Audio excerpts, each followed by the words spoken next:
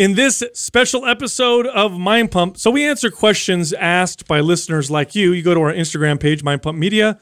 You ask us a question underneath the Quah meme. We pick the best ones, and then we answer them. And in the beginning of the episode, we do our introductory conversation where we talk about current events. We had a hidden guest on this the news, and we have a lot of fun. And today's episode has special guest Christina from the Realness Wellness podcast. Don't wellness realness it, okay? Realness Wellness podcast. That's all right. So we started by talking about my wedding. Apparently I'm getting married, and they found out through email. Sorry, fellas. Yeah. We talked about a new DNA dating app. Apparently people are meeting up with each other based on their genetics. That's kind of weird. We talked about Skinny Dip. This is our last commercial with Skinny Dip. Justin is totally distraught. I'm going to go cry later. Because he can't eat chocolate almonds all day anymore. Then we talked about the 3 rules to escaping poverty. Read an article. If you do those 3 things, you're very likely to escape poverty. I talked about how Italians are the world's healthiest people. We talked a little bit about politics, the impeachment process, so what's going on right now, the Democratic candidates, and China. We talked about the feathered dinosaur tail that was found, and our upcoming 5-year anniversary party at Organifi headquarters. And of course, Organifi, the makers of organic supplements and vegan protein powders, they are one of our favorite sponsors and partners. If you go to Organifi.com/mindpump and use the code mindpump, you'll get 20% off. Now, Skinny Dipped still is one of our sponsors, and we have a discount for you. If you go to skinnydipped.com/mindpump and enter the code mindpump, you'll get a massive 20% off. Then we got into the fitness questions. The first question was, why is it so easy for some people to build muscle?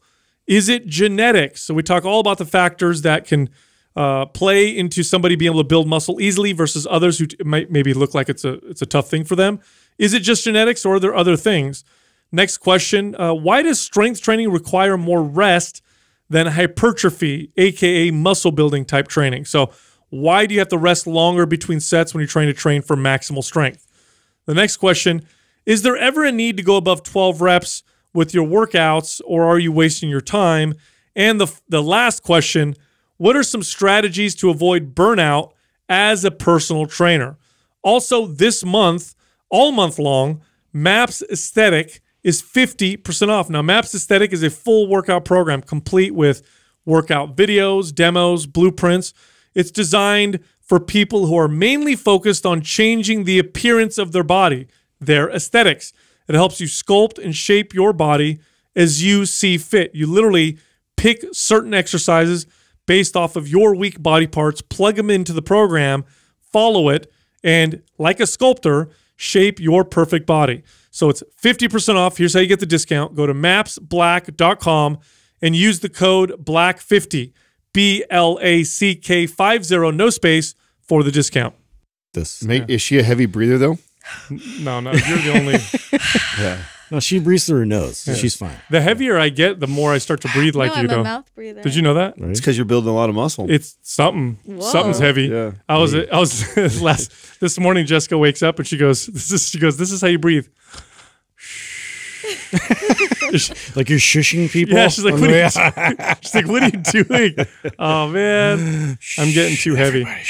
Dude, the vibrating sound coming from the back, that was in the back there with the construction, reminds me of the time. Did I ever tell you guys about the time we had someone working on the house and they heard one of our... stuck? They heard one of our vibrators. Yeah. Did I tell you about this? Yeah. With the foam roll? Yeah. True story. Yeah. No. Upstairs, it kicked on, and they could hear it vibrating. He told the story twice. Did I? Yeah. That's not how it went, though. No. It was.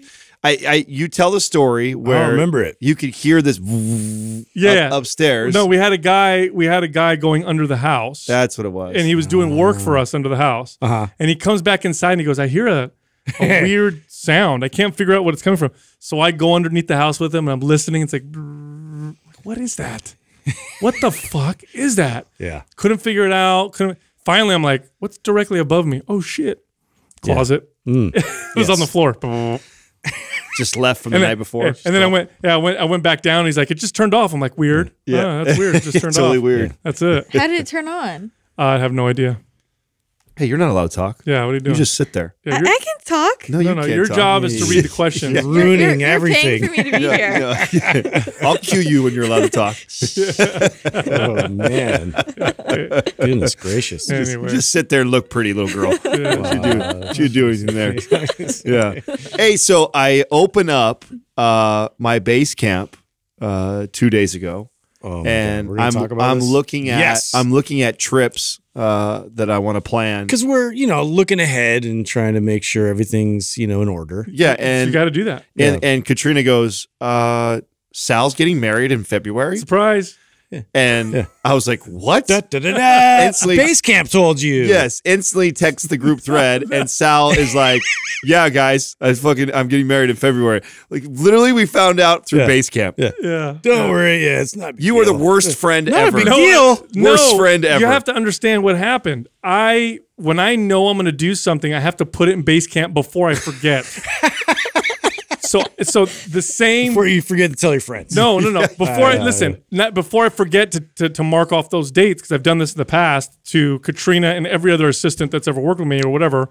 I'm terrible with remembering. This stuff. gives me so little time to plan the bachelor party. Yeah. We're gonna do a bachelor It's party. going to be crazy now. Well, you have to. I'm 40. I mean, we're going to get the last minute. What kind matter. of a bachelor party? You're gonna have to push this. You're gonna have to push this date out, man. We need to have a party. Yeah. What are we Yeah. gonna do? We'll do something. We'll Watch figure- a movie. Yeah. We're not going to air it. I'll tell you that much. Go golfing. Yeah. No, the day that I put it in base camp, that's that day. That's the same day that we decided on the date that we were going to go up to City Hall and do the whole thing. So I was literally going to tell you guys the next day On when the I came way to up work. there. Yeah, no. Oh, by the way, Except that you tagged us all in the email, of responding. Dude, you know me, Yeah, dude. yeah, I'm it's terrible fine. with remembering all that worst. shit. No, I saw ever. that and I texted you. I was like, "What the hell is this, bro?" And I'm like, oh yeah, they can see this. I forgot. No, we've been on and off kind of talking about it here and there, and we also have been talking about in the past, like maybe having a child and trying for a baby and all that stuff. And I had a lot of fears over commitment and over having another child left over from getting divorced. I was married for 15 years. I have 2 kids. It's a very difficult process, and when you leave a situation like that, I'm sure people listening who've been divorced can maybe relate. It leaves you. It can leave you fearful. But here I am. I'm with a woman who's phenomenal, excellent. Acts like a stepmom to my kids, even though she's not married to me. We have a great relationship. She puts up with all my insecurities and fears around that kind of stuff. And I finally got to the point where, okay, I think this is. I'm ready. And we started talking about it. And the problem is that if we were going to start trying to get pregnant, there was a certain window to do so because she wants her mom to be here for it. And then that means that if we were going to get married, it would either have to happen after potentially having a child or right before or right around the same time. And I wanted my kids to see us married first and all that stuff. So it just was like boom, boom, boom. So all the fear gone. Yeah. It was a long process, but when it finally left, it was like, man, everything just opened up. It was there. It was lingering. And that's the thing about fear is it's doubt. And if the doubt is there, it can poison you a little bit. But I was also very careful. In the past, I'd mentioned these things to her, and I'd kind of waver back and forth, which wasn't very fair. So a while ago, I said, I'm not going to talk about this anymore unless I'm totally ready to do this. And through that whole process, I've been working on things and stuff. So that's it, man. Yeah, so surprise. No, Well, congratulations. I feel so like you took the wind out from me. I was going to write it back. back in email like that. Yeah. Congrats in email. Hey, congrats. Are you guys really mad at it until you guys before I wrote it No, down? Yeah, come no, on, no. you know, I was gonna we tell got to give you shit about it, though. I mean, that's like, come on. That's your job, dude. Yeah. That's it accelerated fast. That went from like thinking about it to like happening like really quick. Well, it was Right. it was When it's in base camp, it's real. honestly the goal was I was going to surprise her. We were going to go on a trip in February, and I was going to surprise her there.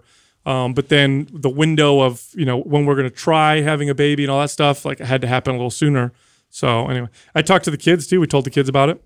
Yeah, what they think? The best response you could ever imagine. Awesome. Absolutely incredible. Like we told the kids, and you never know what kids are going to say. Well, you have 2 amazing Right. kids, which brings me to another point. Do you know anybody that has 4 amazing kids? My parents. My parents have 4 me. Justin and I were trying to figure out the other Yeah, day. because I have 0, I don't know anybody. Really? Yeah. Why? There's always one. Yeah. the odds get. There was the It one is that killed my kid's goldfish. Yeah. They had 4 kids. Yeah. Then there's another one. I have many examples of. I mean, you hit it out the park otherwise, with the but- first 2. That's a lot to live up to for those 2. Yeah. The other 2 are going to see like these kids that went to private schools, 4.0 GPA, fucking well odds behaved. start getting a little bit out of your favor. Yeah, let's just say. No, I when we told the kids, I didn't know what to expect. I thought maybe my daughter would be a little jealous because she's the youngest, or are they going to worry about dad spending more time? Because my kids are it's dual custody with my ex-wife, right? So they're with us half the time. But if I have a child with Jessica, obviously they're going to be with me all the time. Mm-hmm. So I thought, wonder there's a lot of potential, issues and questions. Right. But no, my kids right out the gates. I told my son, picked him up from school. We're driving home, and I'm like, hey, just want to let you know that Jessica and I are going to get married. And my son, he lives in a 3 to 5 range. Well, at least you didn't email him. Yeah. I sent him a text. He lives in a 3 to 5 range, and he's a typical 14-year-old boy, teenager, where he doesn't go below a 3, never goes above a 5. Everything's kind of like, you know what I mean? That's his answer to everything. Yeah. So I told him, and he smiled, which was a good sign. Yeah. And he goes, that's cool. He goes, I already told my friends that she's my stepmom anyway. So I'm like, oh, that's cute. That's sweet. Because she's a hot stepmom. That's why. Bro, for sure, dude. He's a high school kid.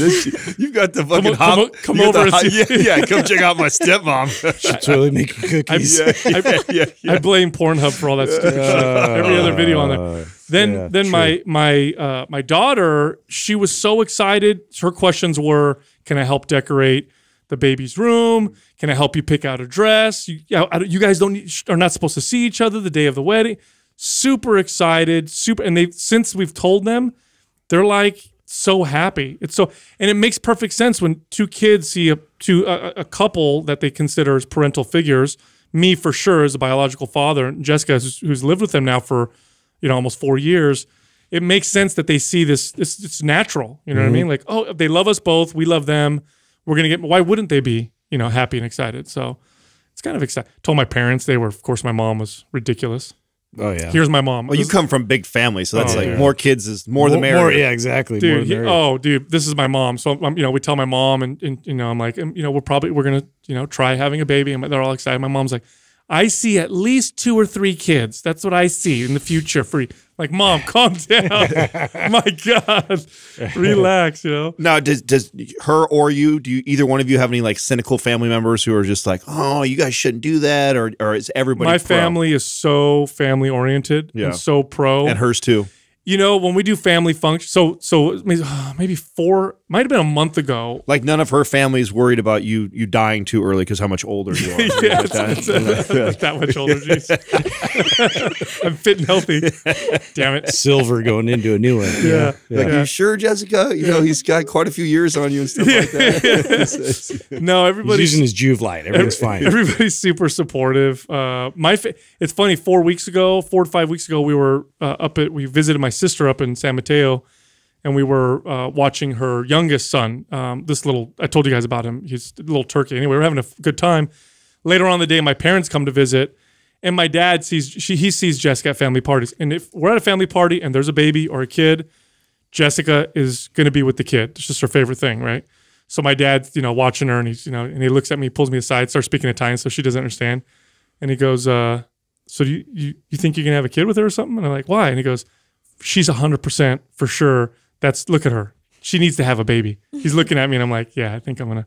This is about 5 weeks ago. I didn't tell anybody. I just told my dad. So he knew. You know what I mean? Now everybody knows now, right? The whole family knows. We told everybody. Okay. Yeah, everybody knows about the whole thing. Last to know. Yeah, you didn't know. No. You guys were actually third. Yeah. Okay. So now you got to go the awkward phase of saying we're trying. Oh, to everybody. Yeah. We're trying. Yeah, well, I mean, whatever, God willing or whatever, it's we'll try, and if it works out the way, the timing or all, it's perfect. No. If not, we'll be happy either way. A lot of fun practicing. Yeah, well, that's what I'm saying. I love practice. Yeah. Practice makes perfect. Yeah, I think it was a year and a half it took Katrina and I. That was a long time. Well, you guys took a while because you didn't know that she had the cyst. Yeah. Yeah. As soon as that got taken care of. I mean, that's what we assume, right? Because it seemed like right after that happened that she got pregnant right away. Mm-hmm. Although there is some speculation that it happened before because it was so quick. Oh, I see what you're saying. And he was 4 weeks early too. So some of that speculation is, was he 4 weeks early, or did it actually happen? Did she get pregnant a little bit earlier? Dude, in my family right now, you have I have 2 cousins, my ex brother-in-law, who's like a brother to me. I grew up with him, and even maybe my brother are all probably going to get hitched and start trying within the next year or 2 also. So this could potentially be like an explosion of Stephanos are taking over. Start a little army or whatever, down the hatches of children. Hey, speaking of relationships, did you see the new DNA dating app? No, what? Oh, I did see that. It's called DigiD8. So Digidate. Yeah, like Digidate, you know? And D8. Digidate. It's D-I-G-I and then D and then the number 8. Yeah, Digidate. Digidate? Yeah. The 8 is just 8. Yeah. What did I say? Digidate. D8. Oh. Digidate. Yeah, what are you going to do? Fine. So anyway, what does it do? Anyways, yeah, it's like a DNA based. So they try and match people to like, so potentially they don't have any kinds of issues like genetically with what they pass on, like potentially if there's a problem, trait. So they don't even like present people that might have like carry a certain like problematic disease that would pair with them. So Oh, wow. but I don't know that the science is shaky with it. Well, I heard so the article I read was talking about how they got a lot of flack for that because Eugenics. Yes. Yeah. So he got a lot of pushback from people saying like, oh, we're trying to because there are lots of situations purify everybody where you'll have a recessive gene for a genetic disorder, and it's not a problem unless you get with someone who has the same gene. In which case, then all of a sudden you see a genetic issue pop up. Like I have a friend who has a recessive gene, I think it's Lou Gehrig's disease, and it's totally fine as long as he doesn't get with somebody who has the same gene. Otherwise, there's no chance. Totally fine. Now, which I can see an argument for that. Anyway, I was going to ask you guys, what are your thoughts on that? Are you pro? I feel like if you have that gene, you probably already know, because this day and age, you would have lost so many. Because the way that people typically find out these days is, oh my God, 4 of my aunts and 2 of my uncles died of the same thing. Then the family gets tested and they find that they have this gene. And then, I guess you would tell the person you're dating, hey, we have this gene or whatever. I don't know. This is kind of interesting. The science isn't so great, though. How are they going to, besides the ones we know, what are they going to do? They're going to tell you that you match up great with this person genetically? Yeah. Well, I mean, I think it's really just kind of screening out if there was like a potential for a recessive gene like match like that, where, like, oh, we do have this potential disease. Let's just like keep it within like this group over here. That's very, very interesting. Yeah. There is another process by which that happens. It is gross. It's called attraction. When you're really physically pheromones. Yeah, when you're physically and drawn and attracted to someone, and you kiss them and you feel that feeling or whatever. That's a terrible gauge. Well, that's most people fuck that one up. It's worse. It's worked for most of human history. Most people can't decipher that from horny. It's a really fucking fine. There's a really fine line there what people don't understand. Hey man, that is a powerful one. It's worked for most of human history. That's how we pick our. And if you look at the actual rate of genetic disorders, is very rare. It's worked pretty damn well. It's the reason why you're not attracted to your siblings for the most part. Yeah, how much is it? How much is the testing? I don't know, but you weren't talked to again. That's twice. Excuse me, sir. Totally contribute. I don't know what it. Maybe Doug can look it up. Look up the DIGI-D8 app. How much? I think it's just an app. So I think it's more about traffic. I don't think it's about them charging to do it. It's probably just like any of those other ones out there. Yeah, well, like who would do eHarmony or who's whatever. doing the genetic testing? Probably a doctor. No, I think it's like an at-home thing. I'm sure you have to fill it out. Yeah, so you'd have to pay for that. Maybe, yeah. I would assume so. I can't imagine that will do well. Like, how much do those? What was the app that you said you were doing last? What's it called? Hinge. Yeah. What does that cost? Nothing. Oh, that's free. Well, you can. I know pay the league. More. The league. You can pay more to get more features. Like super likes. So you actually started dating like an average guy because you didn't pay for the upgrade? Well, I think it says something about someone who pays for the upgrade, right? Oh, it does? What does it say? I don't know. So you're more desperate? Too much time on the app. You're too into it? Is that what it is? Yeah, I think so. I don't know. What if they? Or you just want to go right to the top? Yeah, well, exactly. What if there's a whole other class of people Yeah. that you didn't get access to? I don't know. know. Oh my God, you imagine that? If you get ranked by people on a dating app and then that rank determines how accessible you are by other people, and if they don't match the number, they can access you. They got to pay though. They got to pay for it. They got to pay for it. You know what I'm saying? I like clever. Exclusivity. I'm a 9.5, you know? So you gotta, Like, so for a Hinge, if you pay more, you can see everyone who likes you at the same time versus if you don't pay, you have to go one by one. Does that make sense? No. Explain that again. so you could get, so what she's saying is if you pay, then you see all the people that are interested in you all at the same time. If not, then you have to swipe through one at a time. Now, why that would be, I could see Because we live alluring. in this binge. Well, because you'd want to compare everybody. Yeah. It's like, you know, when you're making a deal, you want to see like, well, I want to hear what they have to say too first. You know? That Yeah, you're pretty hot, but I don't know what else is coming up next. It's easier to say no if you see someone better above them, right? Yeah. But if you're going one by one, you're like, what if this is the best I'm going to get? How many bad dates do you have to do before you get a good one? What's the It average? depends on your screening process. Oh, well, what's your screening process? I mean, I'm picky about who I'll go on a date with. Yeah. So you have I like don't a- have like I a- haven't had that many bad dates. So you have like you got to fill out like a questionnaire to go with you or something? I mean, you know me. Yeah. Every Yeah. person I've ever gone on a date with says, I feel like I was just in a podcast interview. Oh my God. That's super hot. That's Definitely. Get shit done. Getting them all revved up, huh? Do you guys feel like these apps that just dramatically increase your accessibility to lots and lots of different people? Do you feel like at some point that's going to cause issues where people are so indecisive because they feel like there's so many people out there? Don't you At feel some Too many point, options. It's happening now. Don't you feel that way already with Yeah. streaming movies? That's true. You go on no. Netflix, you don't Yeah. watch anything. No, Yeah. it's I have like decision fatigue. I remember as a kid having like 30 video cassettes and Yeah. every night watching a movie. So I watched all of those movies probably and never having a hard time picking Dude, them. I loved walking in the movie store because you could just like walk through the aisles and then you finally make a decision. It's like, you don't have that anymore. It's just like you have to know what you're going to well, watch. you're overwhelmed. There's so much. It's funny too because in the past, people got married and they stayed married for a long time, and you know, now that we've gotten into more of like dating and more access to more people, that percentage has gone down. So I wonder if that plays a role. If you think because you have there's so many people out there that I'm less likely to work on what I need to work on. I think it's here. done more good than bad. I think there's a majority of people that it really helps. I think most people are probably not very self-aware and socially aware, and so having an app that actually helps filter for you probably does a service. Especially people with baggage. Yeah, it probably does a service for a lot of people that probably are just not there yet. They haven't done the reps. They haven't dated enough people to know like, oh, you probably shouldn't be dating this guy, or this is your MO for a reason because you're still dealing with your old shit. Where you put everything on a profile and you allow people to filter each other out like that. I would think that it helps more people than it hurts. Yeah, I could see that, but I could also see the flip where you know in the past you got with someone and you didn't necessarily compare them to all these other people, maybe even through media. Maybe you didn't compare them to all these, impossible ideals.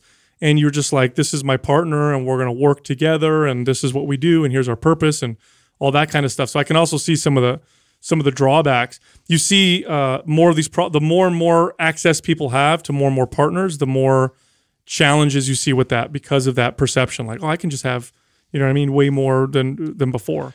Speaking of relationships, how are you going to do over there, Justin, with us ending our relationship with Skinny Dipped? Oh, yeah. Dude, you just hit me right there. Right. Oh. Are you okay with that? Are you okay with that or what? I don't know. Yeah. What am I going to have in between podcasts?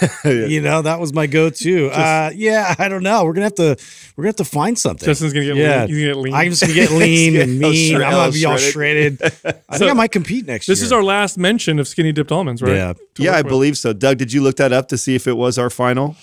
He says he thinks so. Yeah. Well, Great company though. I love the ladies. I love what they're doing. The brand is continuing to grow and do well. And I know that we talked about potentially going on for 2020 with them, but I know that they're going to use some of their advertising money elsewhere in other places. So the people that I'm sure will eventually ask, what happened? It was completely just going to stockpile it all. No, it was completely in my house. amicable, and we look forward to seeing them continue to grow and do well. And I'm sure Justin will continue his Skinny Dipped addiction. I'll be your number one customer on the side. Exactly. Dude, I pulled up some very interesting statistics the other day that I thought were incredibly fascinating. in regards to poverty. Some economists did some really, really deep work, and this is actually well known. I went and looked it up even further, did some cross, referencing or whatever, and I found that this is actually quite well known. I just wasn't familiar with this statistic, but there are 3 things that if you do these 3 things in life, your odds of living in poverty are reduced by dramatic percent, something like over 75% reduction in your chances of living in poverty. If you just do the following 3 things, you guys want to guess what they are? Save half of what you make. Go ahead, keep going. Any others, Justin? Get educated. I don't know what we're talking about here. So I would think it would be along those lines too, like work this long or whatever. But no, these are the following 3 things, and they found that if people just follow these 3 things, that they're probably going to be in the middle class. Number 1, this one's obvious: keep a full-time job, so don't work part-time, work full-time, obviously. Graduate high school, so not even college, just don't drop out of high school. And then the third one, this one's really important: wait to have children until you're married and older than 21. So people who have kids out of wedlock, and especially people who have kids out of wedlock under the age of 21, the odds that they're going to live in poverty are astronomical. It's like very, very high odds. So people who followed all 3 of those rules, 75% of them joined the middle class just for following those 3 things. Yeah. Full-time job, graduate high school, wait till you have kids until you're married and older than 21. Good old-fashioned, advice. I mean, it makes sense. Isn't that crazy? Yeah, and the average age now is much higher than what it was before as far as kids getting married and having kids, right? I think the iGen book got into that. I think that stat's up into the mid-20s now. Starting to go up. It's starting to go up. I think kids are starting to value it a little bit differently. Yeah. So although rates of marriage are going down, the people who are getting married seem to be, it looks like divorce rates are actually going to start to reverse, is what they think. But pretty interesting, right? No, yeah, pretty crazy. Really interesting. More interesting information. Did you guys know that Italians are the world's healthiest people? Is this more like let's hear this cherry pick data that you're finding out here? Yeah, no. Bloomberg just put this out and ranked the world's, just generally speaking, in terms of overall health. And Italians ranked the highest among all developed nations, so higher than anybody else. And the reason why this made kind of news is because Italians eat things like bread and pasta and. They drink magical wine. Pasta out there? What's happening? Well, so I think this is an interesting thing to talk about because Italians do eat a lot of pasta and bread, and they do drink a lot of wine, but they also do eat a lot of vegetables and fruits. And the article, the authors of the article were looking to the diet of Italians to try and find out why they're so healthy, but I think they make a big mistake there. I don't think it's necessarily the diet, although I think it plays a role. Family, lifestyle. That's it. Family, sun outdoors, exposure, water, sun, activities. It's a very family and leisure centric culture. All the stereotypes. How are they defining healthy? By longevity. There's a lot of different factors. So how long people lived, how sick they got, how much hospital time they had to, just overall health. And then there were also things like how happy people were. But I think it has to do more with their lifestyle. It's a very family-centric, kind of leisure-centric culture. Ask anybody who's ever been to Italy for any length of period of time. They'll tell you, oh, man, I love the way people are over there. They hang out. They have a long lunch. They make time for each other. So siestas, huh? They value connection and friend and stuff like that. Spain that does that, right? That's not in Italy. Oh, you don't do that there? They do in southern Italy. They do something similar. Well, they go home and they eat dinner at 1 o'clock with their family, take a nap, and then go back to work for another hour. See, that's interesting to me though, because so half of their day they'll take out, but they actually don't open up clubs or anything till 12 at midnight, and then it's they stay up all night till 3 in the morning or whatever. Then they start the day over. So it's I don't know. It's just the young kids. Yeah, old maybe. People, right? Dude, one thing that I noticed that was in Italy was in the summertime. First of all, a lot of people take the whole month of August off. That's a big thing in the culture of Italy. It's just a thing that they do. They take August off. A lot of places shut down and close down. When I went to go visit, there was a gym in the town that I was in, and it was closed for August. And I was like, what, the whole month? Yeah. I can't work out? They closed the gym. Wow. Really? Restaurants and bars and grocery stores. Really? Yes. especially the further south that you There's go. got to be history to that. Why August? It's I don't know. That's a good question. I don't know. I know Celebrating something. yeah, there's something there, but I don't know. But then when you go out at night in the summer, 10, 11 o'clock at night, it's not just the kids that are out at the bars. It's moms and dads pushing strollers with the kids. It's grandparents. It's such a strange. It's such a family, centric, connection centric culture. That's what I think is due to the reason why they're considered the world's healthiest, according to Bloomberg. You bringing up Bloomberg, you make me. I haven't asked you in a while. You haven't dropped some politics on us in a while. What's going on with? Is Trump getting impeached right now, or what? What's the deal? Well, here's my opinion on that whole process. I think it's a strategy by the Dem. So I looked at what's going on and what they're trying to impeach him on. What they have is I don't think they have what it takes to impeach him at all. Although they may say that they will. I think this is a strategy to beat him for the upcoming election because the economy's crushing. The stock market, I think, went up 10,000 points since he's been in office, something insane like that. It's hitting records all the time.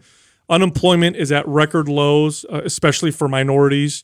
The Democrats have weak candidates at best. They don't have anybody really exciting on their side, and they know it. Biden was supposed to be their guy, but the guy puts his foot in his mouth. Oh my God, such cringeworthy. Lately, did you watch that video where he was talking to all these kids about? I don't even remember what he exactly said, but it was about rubbing his leg and oh my God, it was so cringeworthy. Somebody made a cartoon about it. It was terrible. It was bad. It was it really will make your skin crawl. I feel like this is part of the strategy because the impeachment will stretch. This whole process will stretch throughout the election. Oh wow! So we won't know the answer to. No, I mean, and they're going to probably go back and forth, and they'll be able to bring up as the election's going on, oh, here's another thing that they brought up during the hearings. Here's another thing. So it'll. I think what they're trying to do is attack his character. It's a very smart strategy, if you ask me. Yeah. If I was on the Democrat side, let's say Hail Mary, right? And if I was on that side, and I'm looking at the economy, I'm looking at his support, which he has. Public support is better than it's been for other presidents during this time in their term. Yeah. I would be like, what do we? And I'd look at my candidates and be like, what do we got? We have Biden, we have Elizabeth Warren, we have what's his name? Bernie. They don't got good. They don't have. What's going on with candidates. Bloomberg? Bloomberg supposedly is still going to run, but I don't think they'll let him about do it. taxing poor people? So I was like, really? That's what you're going to come out with? Some video came out where he said it's a good thing to tax poor people because it motivates them. Because it motivates them. Did anybody just coach you on this? Yeah. Someone forgot to tell him he's the 1%. Yeah. I don't think I didn't get received well. Yeah, I don't think the Democrats will let Bloomberg win the nomination to run as a Democrat. He's a billionaire. He's part of that side that they don't like. Against. They don't like him, and they don't like the other girl, right? Those are the two that probably have the biggest chance. Him or the Tulsi Gabbard. Yeah, No. Tulsi Gabbard. Yeah, she's probably too reasonable. She's the one to that's make it veteran, Hispanic, right? Yeah, she's anti-war.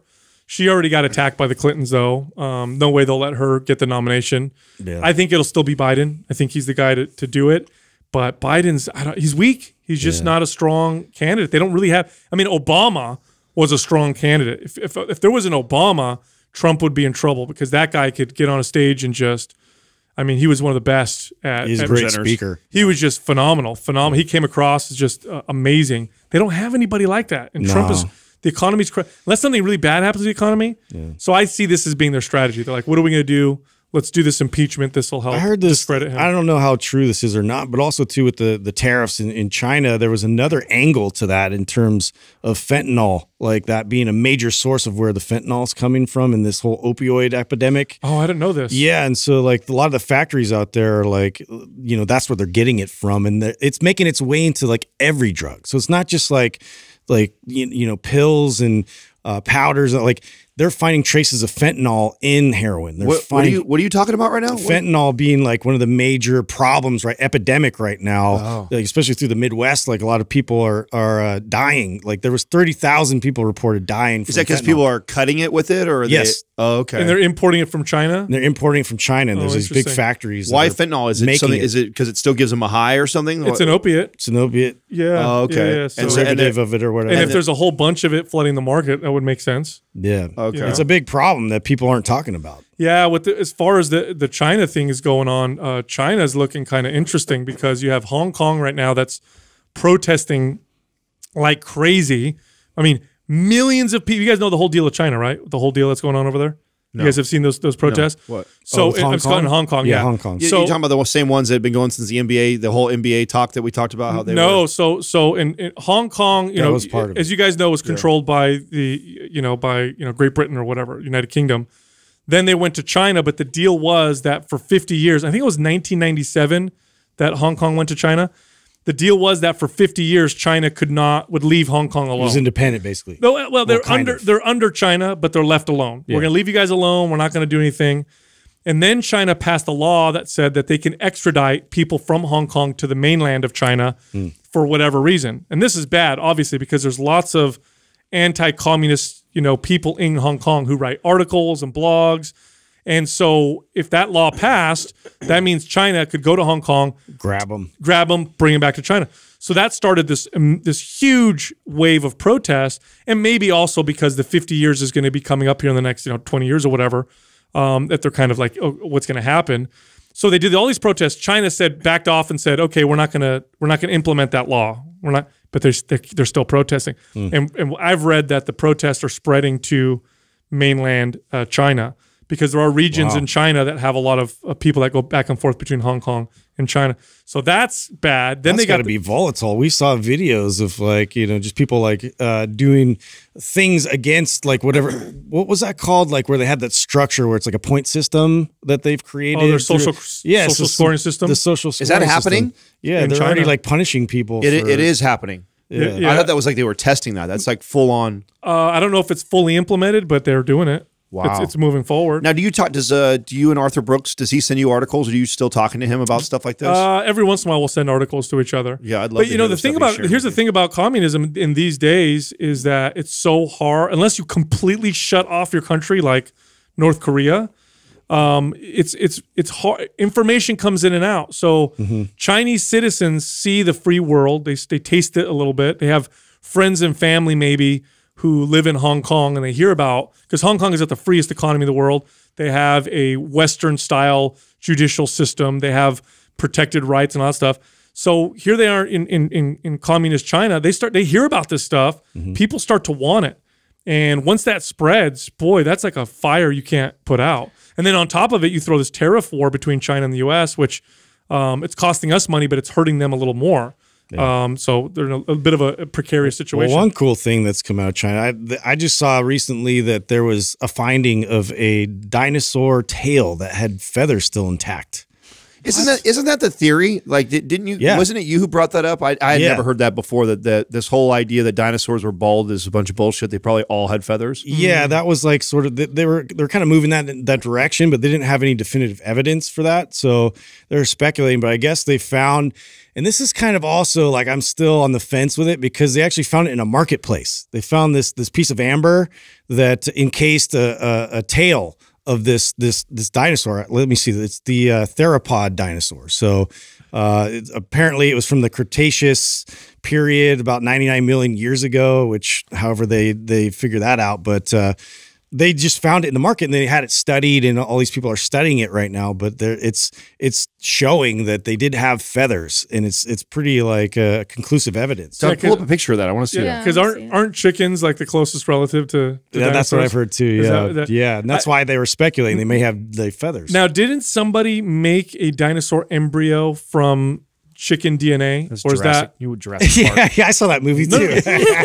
No. I thought somebody's actually did that already. Really? Yeah. I knew they were trying to make mammoths. No, that's what they look real. like. Yeah. He looks like a chicken. Oh wow. Yeah. Well, that's Like a chicken fucked a pterodactyl. Wow.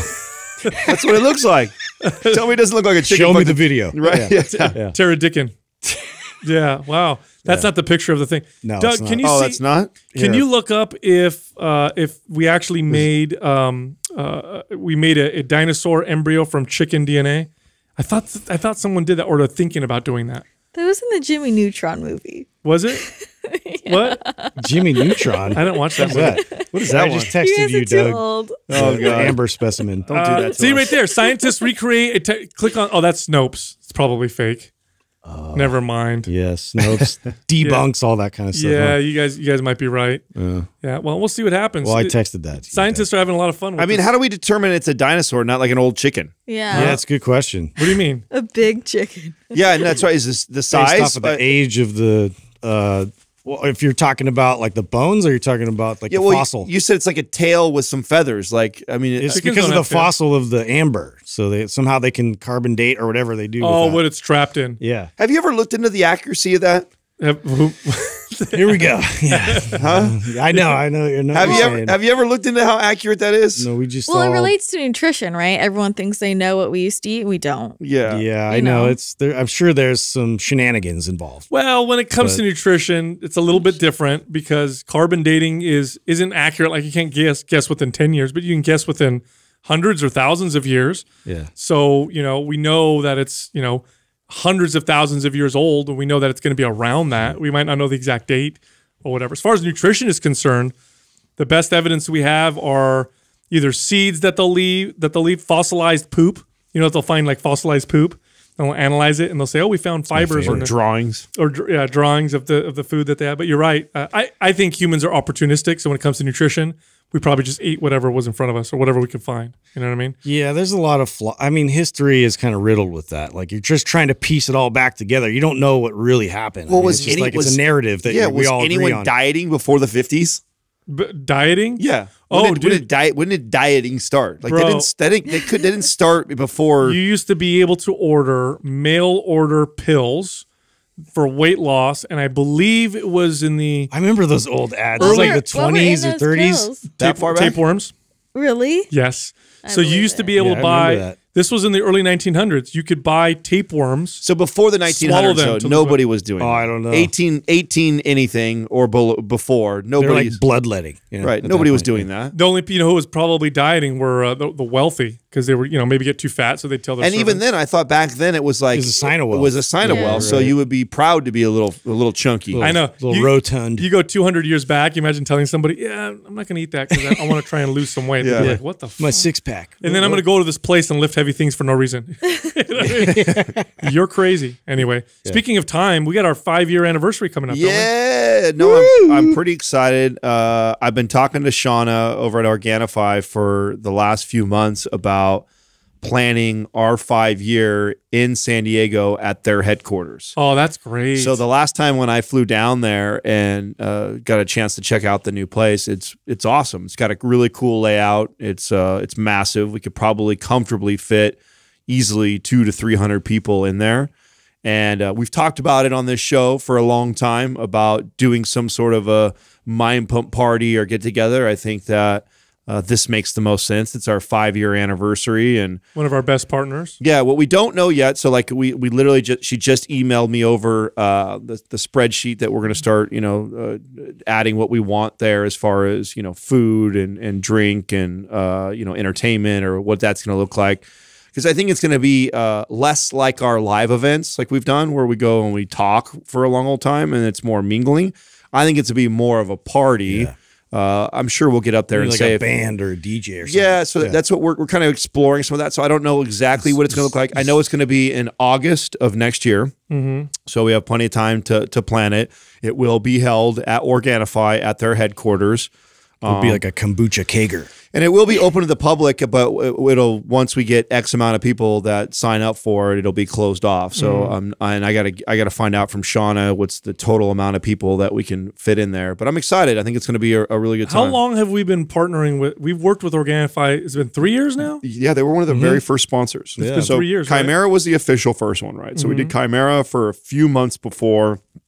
I think we found Organifi, and then Organifi has been probably the Organifi for Sigmatic, and who else was early one? But those are the longest. Those are the longest running ones. Yeah, for sure. And Organifi's expled since we started working with them. I'm not saying it was us, but I'm saying it was. I'm saying it was Not us. all of it anyway.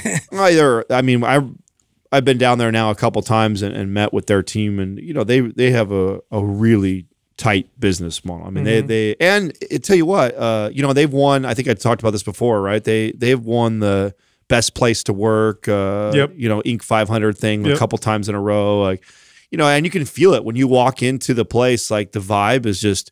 you can tell everybody just loves working there. It's a very cool atmosphere, and everybody from the tech nerdy side of it all the way to the customer service, everyone is. The two things for me that made such a big impact for me from this company was when we first started working with us and they sent us a protein, and I can't have dairy protein, so for me it's always going to be typically a vegan based type protein powder. The taste was amazing, so that was like, whoa, you guys did a good job. But the other thing that really struck me was during that whole time when I forgot who it was, I think it was Consumer Reports, was testing vegan protein powders and finding high amounts of heavy metals.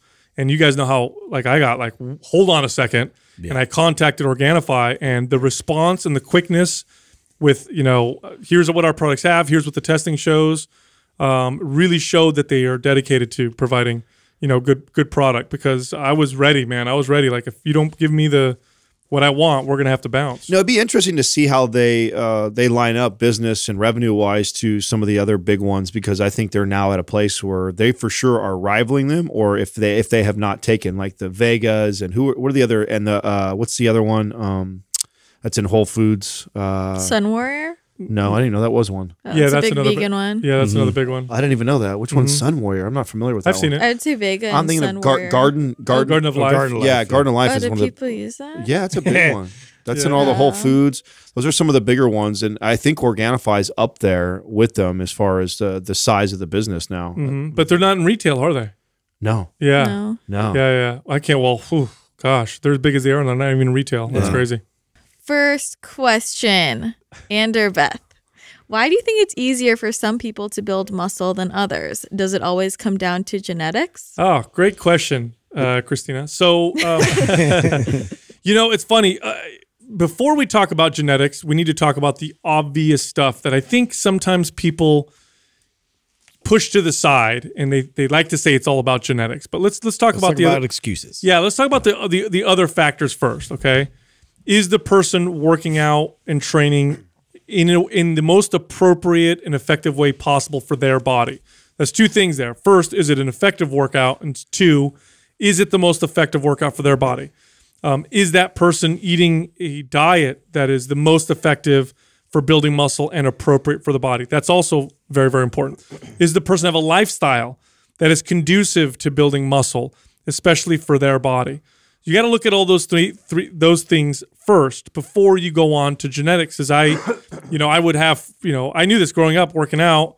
There'd be people around me who'd be building muscle and faster than me, and I think to myself, oh, it must be genetics or it must be steroids. One or the other. Yeah, now that I'm older, looking back, I can see like, oh, that person ate much better than I did, or I didn't prioritize sleep and they did, or I overtrained like crazy and they just focused on the big compound lifts. It kind of reminds me of like the argument that we're making about the fighting thing, the size and the skill thing, right? Like with a fighter, if you have incredible skills, if you really know the tools that it takes to build muscle, you can compete even with somebody who has great genetics. I really feel that way. I think the genetics thing is just a quick excuse that we make because somebody else is responding and we're doing the same thing. So there's those outliers, which everybody has that friend or girlfriend that they know that gets away with eating crappy food, barely touches any weight, and their body looks great. That's such a small percentage of the people. Great point, because when you look at genetics as a whole with humans, the vast majority of us are somewhere in the middle.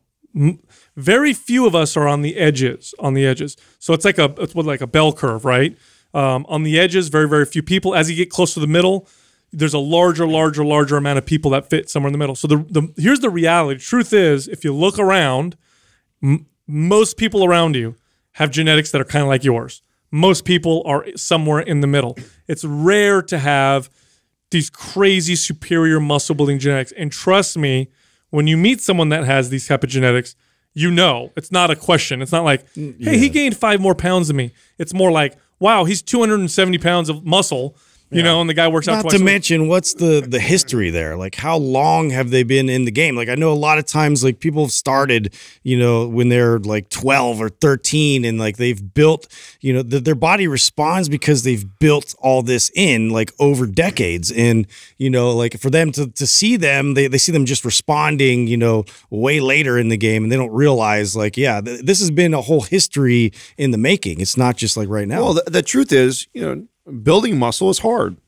It takes consistency. It takes proper nutrition. It takes proper exercise. And the fact is, a majority of people don't have all three of those lined up. Most people half-ass their diet. They're not getting all the nutrients they need, and they're asking their body to respond. Most people don't do a very good job with their programming. They gravitate towards a type of modality they enjoy, and as we talk on the show all the time, that's important for consistency. But when trying to build muscle, if you're still doing the Jane Fonda tape at home, and you're wondering why your body's not building more muscle, you're pretty adapted to that. Or you're going to your favorite, Orange Theory F45 class, and you've seen good results in the first 3 to 6 months, but you're not building any more muscle. Well, you're adapted to that way of training. So I think it's more of not all of those things aligning, and most people are missing somewhere there than it is genetics. I think that's the most common. I don't really think people know how to navigate into other modalities properly. I just don't think that they know other options, well enough. Like they do, like they know they need to up their calories, right? That's like the first thing. Like most people are pretty, familiar with that part of it, but people don't adjust their training to match how their body needs to respond. So I think that's something that we need to better educate the general public about. It's a really easy it's a really easy path, right, to say, oh, it's genetics. We've heard that with fat loss too. I can't lose weight, or I'm overweight and it's because of my genetics. I know my friends don't worry about and here's a funny thing: training clients, you start to have people track and pay attention to certain things, and you start to realize, sure, genetics plays a role, but it ain't the role that you used to think. Like, I remember there was a show on, I want to say it was Discovery Channel, where they had people who were like morbidly obese, 400, 500 pounds, right? And they would be part of this reality show, and they would get followed around. My 600-pound life. It was one of those. That was a show. I think that was, yeah. It was something like that, right? And they'd get followed around with the camera. And so before the show starts, you see this interview of the person. And the person's like, yeah, I've been overweight my whole life. I grew up this way. My body stores body fat really easily. It's really crazy. And you kind of hear them making the case for, hey, look, I was born this way and I can't help it. Meanwhile, the camera starts following them around. And then you start to see how they actually eat. And you get to see that for breakfast, it's 5 breakfast sandwiches and a soda. Yeah. Then they have a full-size bag of chips as a snack. And then lunchtime, they go through the drive-thru again. And then dinner, it's like a full size of pizza. Or they go to the grocery store and they're like, this is healthy, right? It's chicken. Meanwhile, it's fried chicken and it's a whole bucket or whatever. Yeah. And you watch and you go, oh, this person just has no idea. They actually have no idea what a proper portion looks like, and they're blaming it on genetics. Just like when I was a kid trying to build muscle, I didn't know I thought I was eating enough or more than enough to build muscle. But when I go back and if I really look at the calories and grams of protein and all that stuff, it wasn't enough. I remember learning this when my parents went to Italy one year for, I think it was like a month and a half or 2 months. I was staying at my grandma's house, and obviously I have an Italian grandma, so she'll make me whatever I want. And so she's like, what do you want to eat? And I said, I love steak. Make me a lot of steak.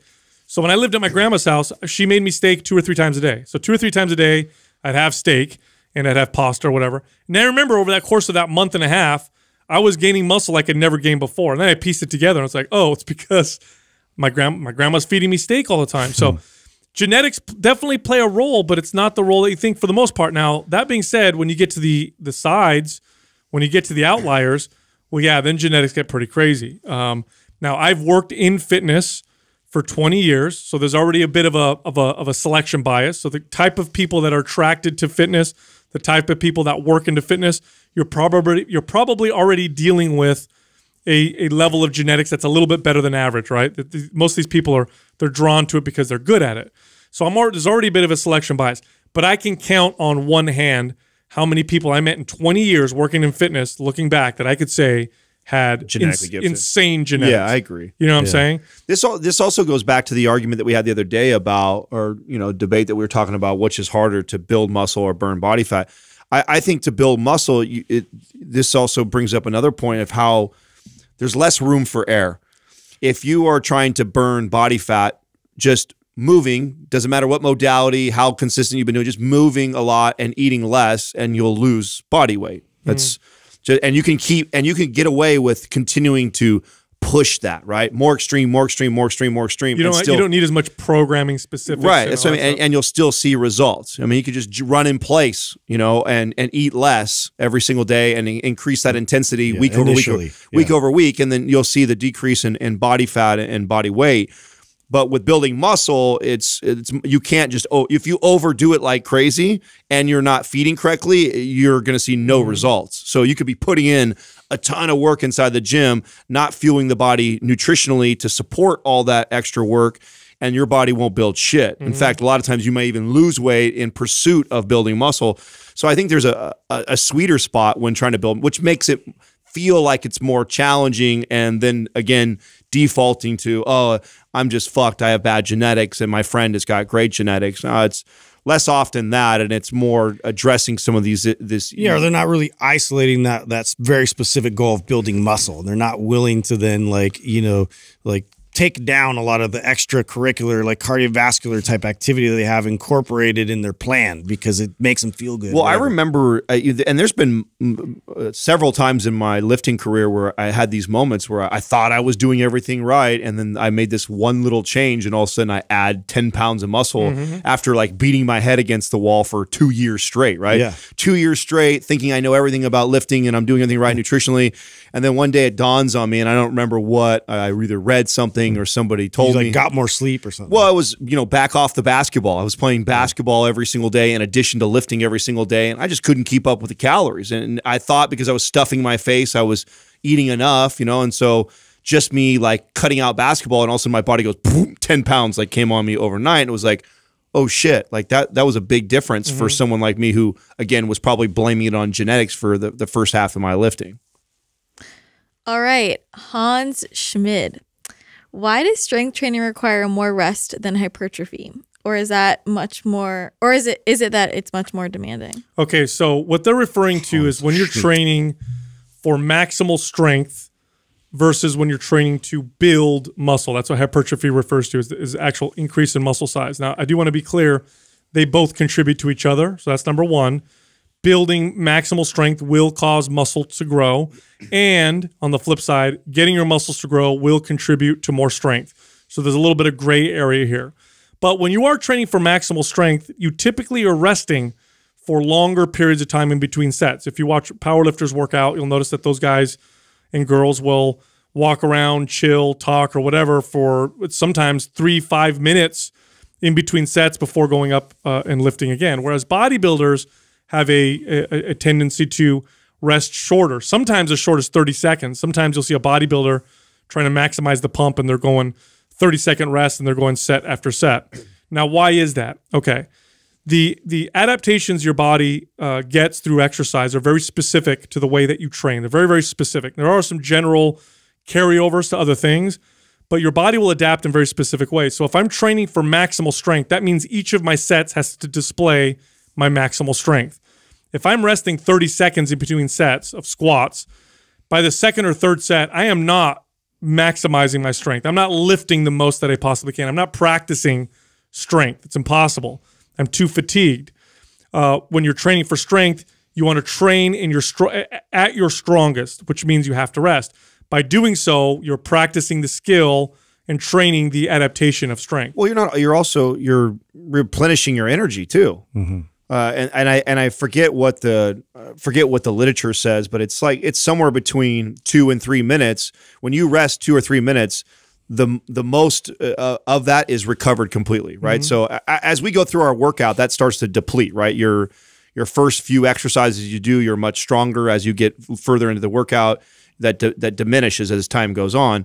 But there's a sweet spot of resting to get the maximum amount of energy replenished to do the next set. And that number falls somewhere. There's an individual variance, and it's obviously much more nuanced than what I'm saying right now, but about 2 to 3 minutes to get the maximum energy replenished to go after that set again. Whereas if you're cutting your rest periods at a minute or less, you're not allowing your body to fully recover to give it its most, which you don't care about when you're chasing hypertrophy. When you're trying to get the pump, and that's more of your desired outcome, you're not really concerned that, if I would have rested 1 more minute, I could have got an extra 5 pounds out of that set. You're not worried about it because you're not in that phase of training. And so it's and you build muscle. Hypertrophy comes from training for strength, but it also comes from things like the pump, from those metabolic stresses that you get from. That's why when you do like was it BFR training,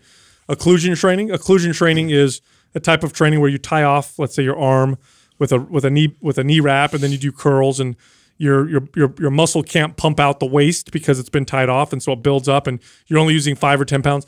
That's shown to build muscle, but that's probably from the metabolic waste stress that's caused. So building muscle comes from a lot of different ways, not just getting stronger, but getting stronger has to be trained specifically if you want to maximize strength. Now, there's nothing to, the way we lay out all of our programs, there's obviously a systematic approach, and we think that these are some of the most ideal ways to mess with tempo and timing and sets and reps.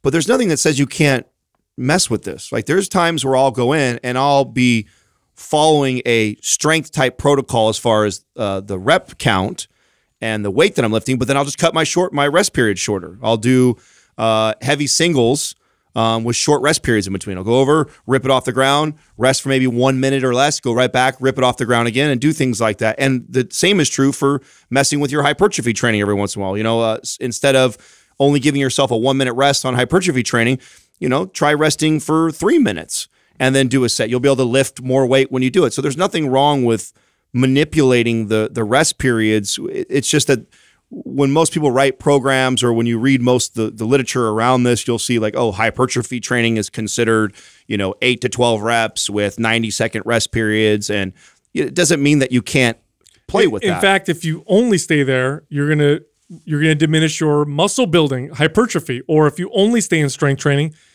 and you never move out of it, I think you're going to minimize your strength. We have friends like Ben Pollock, who trained bodybuilding for a while. Now he's finding that he's stronger going back to powerlifting because he trained for a little while in bodybuilding. Stan Efferding talked about this. And the reverse, people who only train trying to maximize the pump and build muscle, who never train for maximal strength, they'll gain benefit from. That's why I said that there's a gray area, because they definitely contribute to each other. And it's not because it's more demanding. Powerlifters aren't resting longer because it's harder. Bodybuilding training's harder.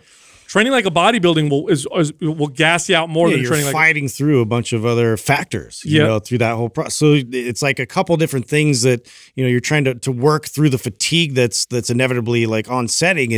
And with strength training, you're trying to be the purest form of like, I can have access to this ultimate strength that I can output like at any given moment right now. And so that's the entire focus of it. It's like, what can I summon right now, and how can I repeat that process? To repeat that process, I need adequate rest to then regenerate that type of force. Think about it this way. If you want to get faster, you need to train fast. If you want to get stronger, you need to train strong. If you want to build muscle, there's a little bit of gray area. Same thing with the others. If you want to get fast, it means that sometimes your training will be a little slow, but most of the time, you should probably train quickly. Same thing with power training. If you look at like plyometrics, if you want to improve your explosive power, then your sets and your training need to display that. And working to fatigue means you're not going to be able to display that. So that's why there's a difference between the two. But for most of you people listening right now, you'll benefit from doing both. Yep. And I recommend you do one for a little while and then move to another one and do that one for a little while. That will give you better overall results long term. And most people listening are interested in both. They want to get strong. They also just want to build muscle and sculpt their body. Next question is from Thunderbolt.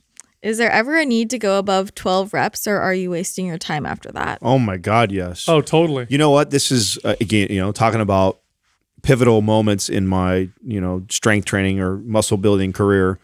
I remember the first time I started doing 15 to 20 reps. And I actually had some of the... It's like death. Oh, well, I had some of the best gains, because up until that point, I believed that anything over 6 reps was a waste of time. If I was a skinny guy trying to build muscle, why would I ever want to do, endurance type training or high repetitions? That was for girls that wanted to tone their muscles. That wasn't for young skinny guys like me who wanted to build muscle. And so I was always lifting heavy 6 to 8 reps at most. And man, when I started training in the 15 to 20 rep range, I blew up. And I remember going like, what the fuck? This is the secret, was to lift high reps. And the truth is, it wasn't that it was 15 to 20 reps, that I never trained there. So if you're asking this question and you never go beyond 12 reps because you think it's wasting your time, it's the opposite is going to be true. If you go lift 15, 20 reps, I bet you see some of the greatest gains you've seen in your programming just by simply doing that. Oh, I swear, my legs grew. My legs tend to grow pretty easily anyway, but they never grew as much as they did when I did 20 rep sets of squat. And by the way, that's brutal. It's absolutely grueling to do anything over 10 reps, of barbell squats. And I did sets of 20 with light weight, and my legs literally exploded. No, and studies show this, by the way. 20 reps, 25 reps, if the intensity is high and the form is good, that will send all rep ranges, I would say under 25 or 30. Even 30 will build some muscle, especially in beginners or as a occasional novel, rep range. But for most of you listening right now, your rep range can be up to 25, I would say. And I definitely, I agree with you guys in terms of changing it up and having that response. However, there are some exercises I probably wouldn't do 20 reps with, like a deadlift, for instance, or like any kind of a power focused exercise. Like just eliminate a certain amount of exercises from that protocol. I definitely think it's worth exploring, that high rep range, but be appropriate in terms of like the programming of the exercises. So I've gone back and forth on how I feel about that because the value that I find from deadlifting and squatting really high rep like that is just that if in order to deadlift 15 to 20 reps or squat 15 to 20, I have to go really light. And it forces me, it's a lot of practice. So it's a lot of practice with a weight that I can control really well.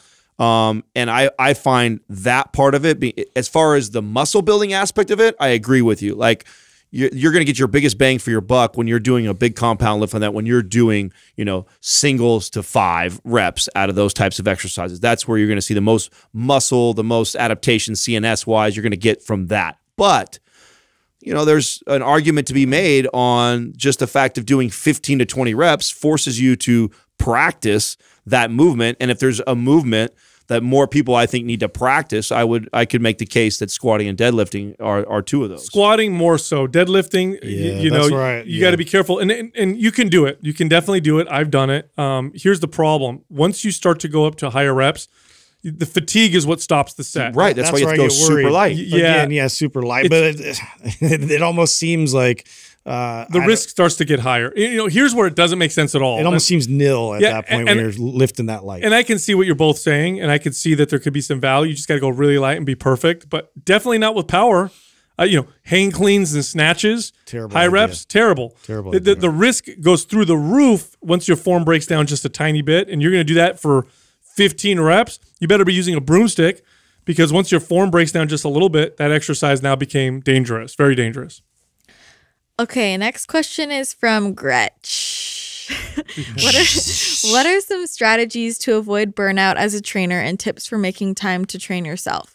You guys remember the first time you burned out as a trainer?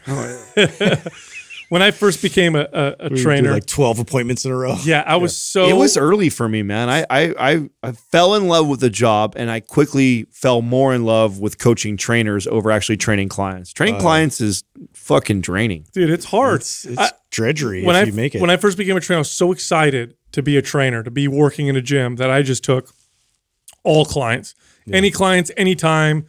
As many as possible. Which I think there's a lot of value in that. There is at first. And I remember it was like, I remember my schedule was something like I'd get in at 8 a.m.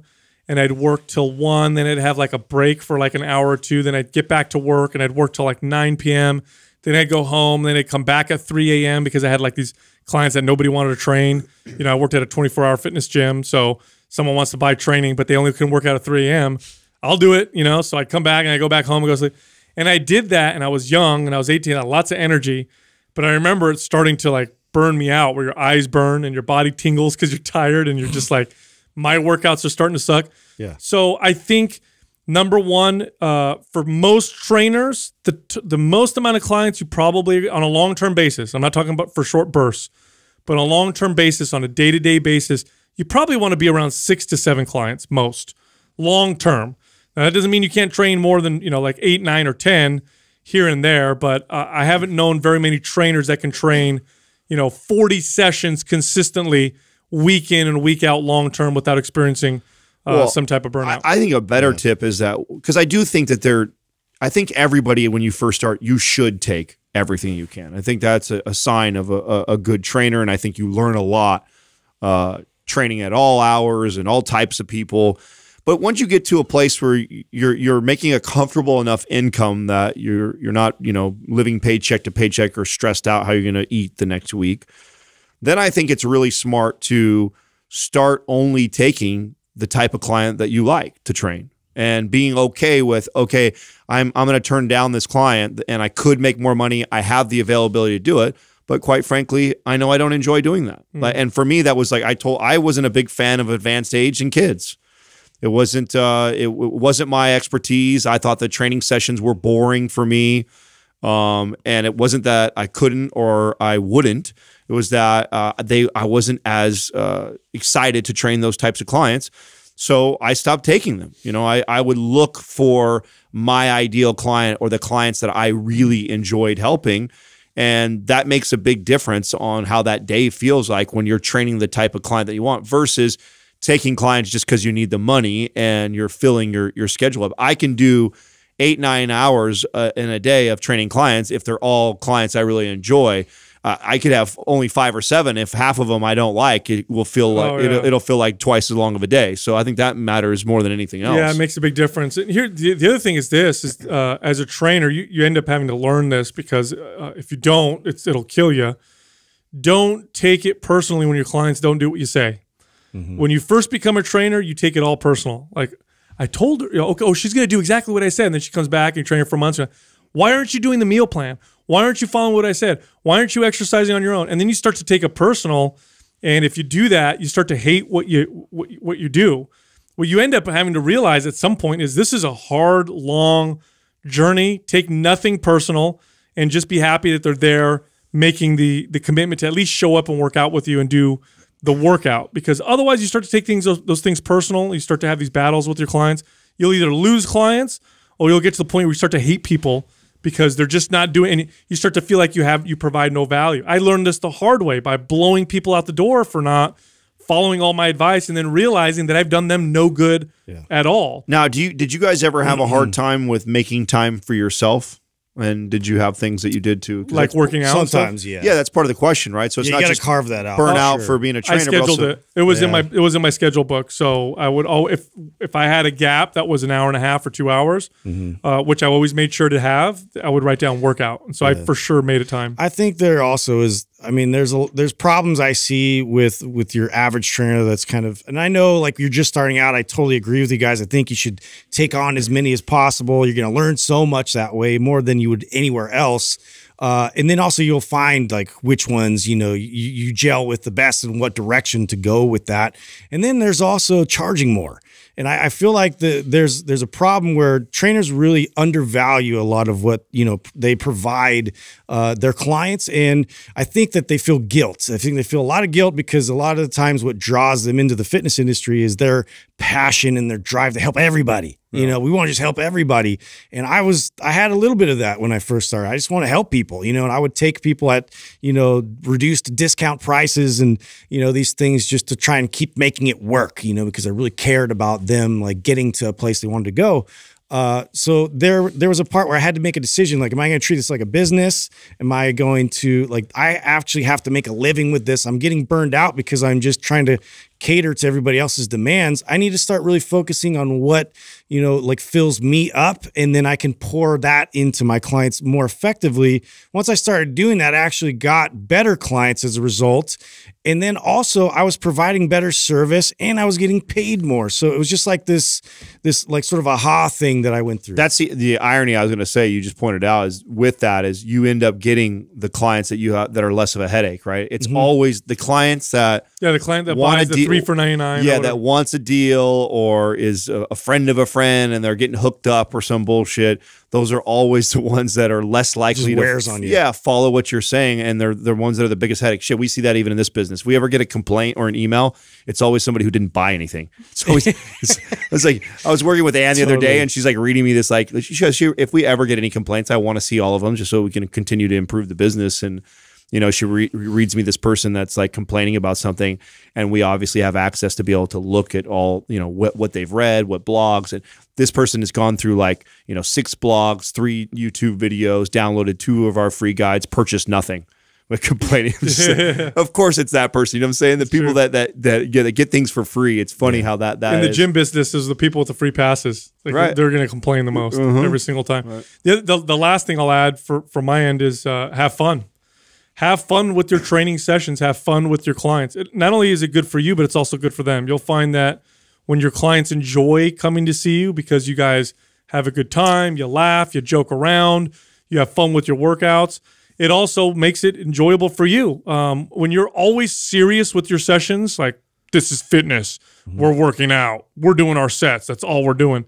Oh my God, you do that day in and day out. Watch how tough it is to continue doing your job. Dude, that is such a good point, and you just reminded me of a tip that this person could use it. So, and I did it for this exact reason. It's totally selfish. There wasn't a ton of value for them in their training program for this, but it was for entertainment for myself, and it doesn't hurt, right?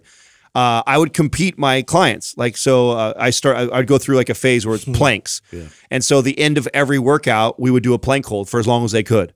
And I would time it. And then I would let them know where they ranked up against the rest of my clients. And so it made something fun that we could do. And it could be a squat hold. It could be, you know, vertical jump. It could be a sprint on the treadmill for a mile. You could do a lot of different things that are fitness related that's challenging for them.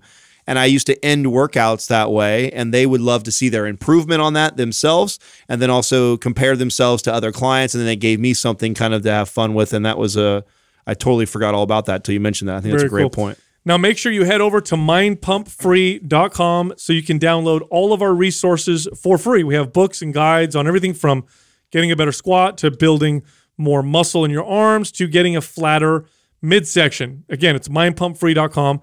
You can also find the 3 of us on Instagram. You can find Justin at mindpumpjustin, me at mindpumpsal, and Adam at mindpumpatom.